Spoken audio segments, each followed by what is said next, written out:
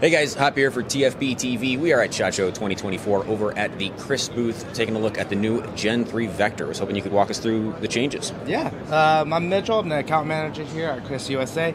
Right here is the Gen 3 CRB. So this is going to be sporting our 16-inch barrel. On the Gen 3s, we're actually going to be having a thread on them now, so you can actually put muzzle brakes and suppressors on there.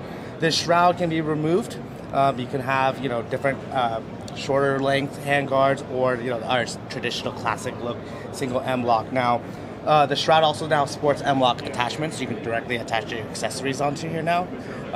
We also mainly did a lot of changes on the body itself, right? So you have slimmer profile. A lot of the plastic has been pushed in wherever we could to kind of really bring a compactness to it. But we also wanted to include modularity to this generation. So we have interchangeable pistol grips now, so you can use any of your AR-15 pistol grips, any of the different angles you'd like to use, you can utilize on here.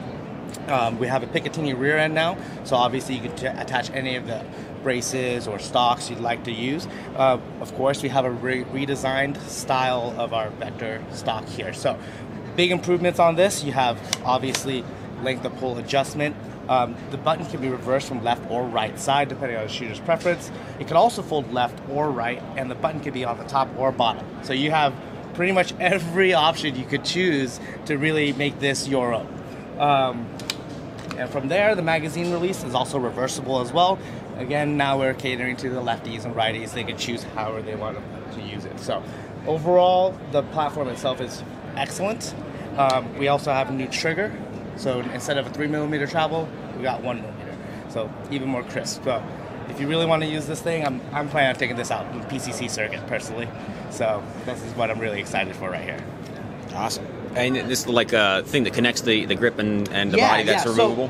So if you're using our pistol grip that comes with it, it comes with a special grip core that really gives you that trigger guard look here, but also stays to the true Vector design. Of course, if you're using any other grip, you're probably going to lose that option. So that's up to you, of course, whatever you'd like to do as a shooter. Excellent. Is there going to be a price increase with the Gen 3 over the Gen 2? Is it coming about the same MSRP? So pricing on this is going to come out probably Q2 along with the availability. But we did have a recent, price adjustment on the Gen 2s. So both of them will be available side by side. So you can choose which would work for you. So you want a little bit more luxury, you can go ahead and get the Gen 3s. But those that just want to, use a Vector and have one on hand, the Gen 2s is still just as good.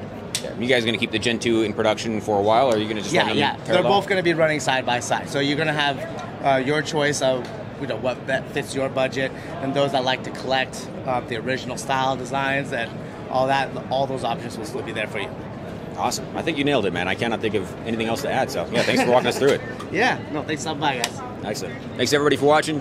Stay tuned to TFBTV and TFBTV Showtime. Those are our channels that we cover all of the events at. We will see you guys soon.